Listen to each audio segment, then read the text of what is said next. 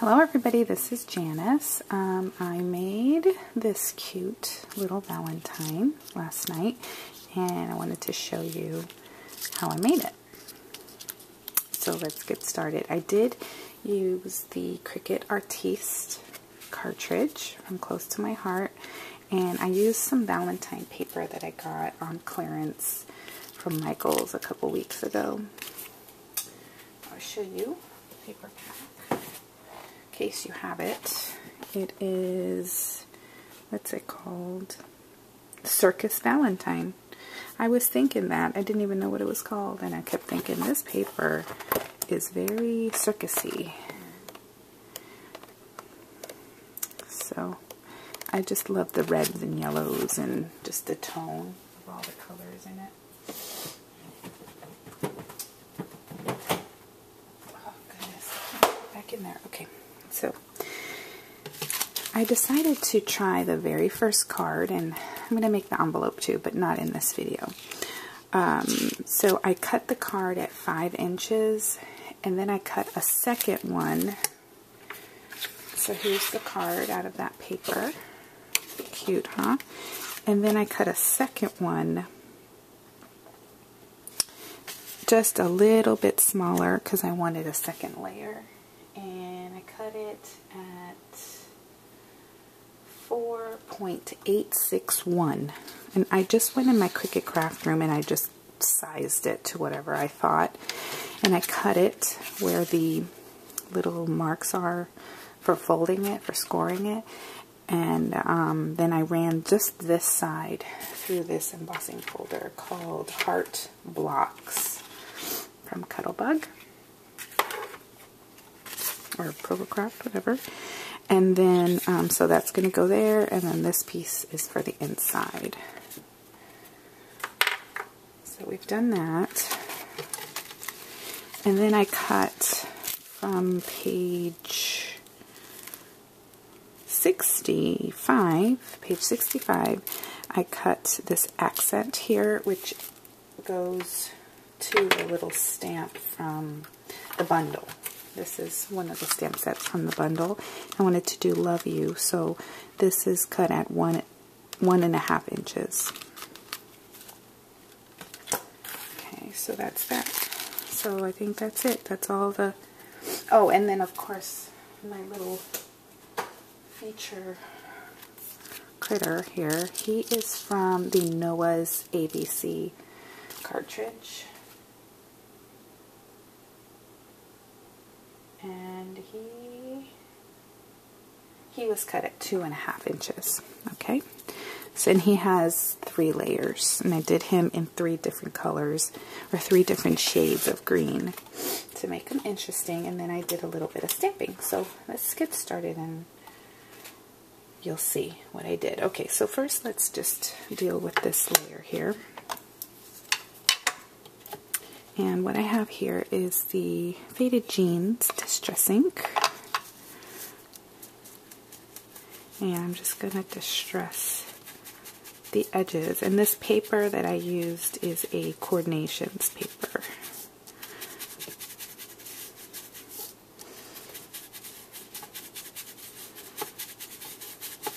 I love the texture of the Coordinations paper, and I love that you can distress it. This one is not a color core one.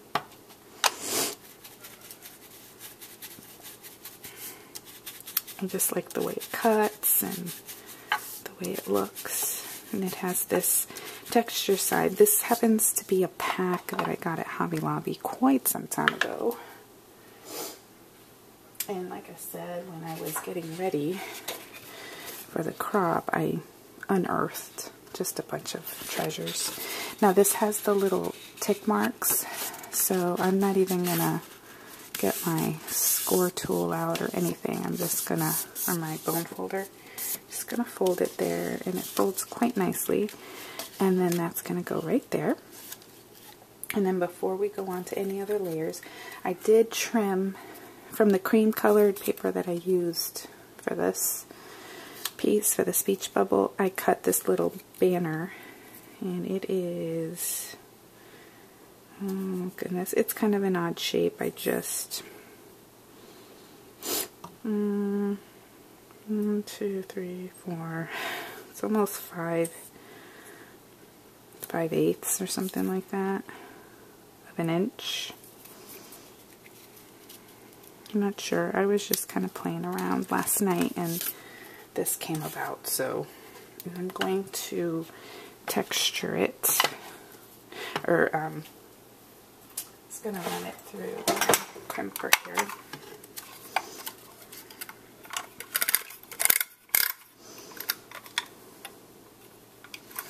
I'm going to not run it all the way through. I think that looks cute. And then we're going to just add some of this faded jeans to it.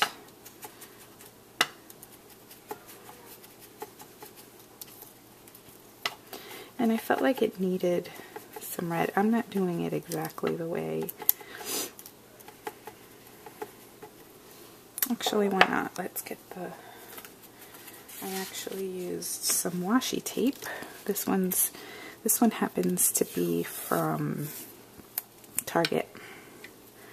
So I'm going to cut it, then I'm going to use my scissor to make a little banner cut.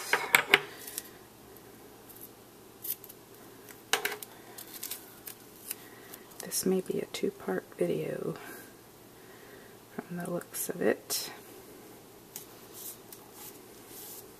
Okay.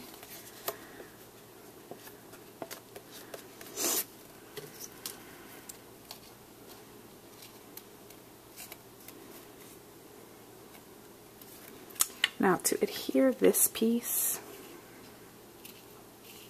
I'm going to use liquid glue, because if I don't, when I put the ATG on that, it's going to smush the crimps down. So I'm just going to use my Tombow Multi liquid glue. I like it very much because of the tip there. It doesn't blob out as much for me as the other. Now I have this ribbon that I got for Christmas time, and I didn't like it because it's got all that white in it, the white stitching. So what I did to combat that, I'll show you what I did. Let's cut this first. Just trim it out. Got a piece of washi tape stuck to my finger. Alright, so we're going to cut a little piece. And we're going to cut it in a banner as well. All I do is fold it in half in case you're new and not sure how to do this, so that you get that little V.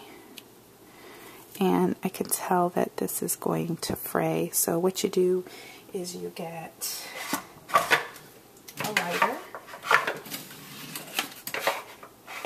And I can't find mine right now. I don't know where it is. Might be in my scrap bag. I don't know where it is, but anyway, I usually take the lighter and just heat it a little bit to melt it and seal it at the end. And so I just want to put that there. But I didn't like that white there, so this is old paper distress stain. And all I'm doing is staining it so that the white is not white.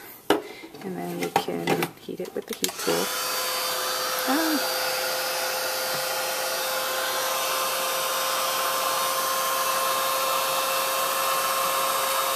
Grab it with the tweezers so it doesn't blow away.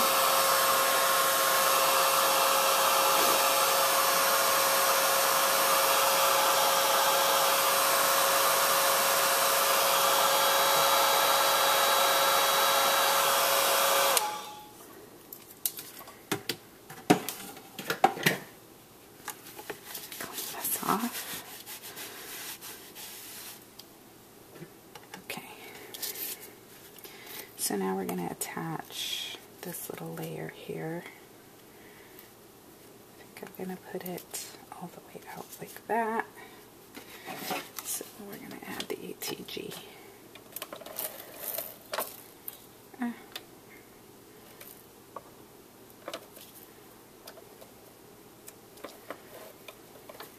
You know what? It might be because of the, let's see.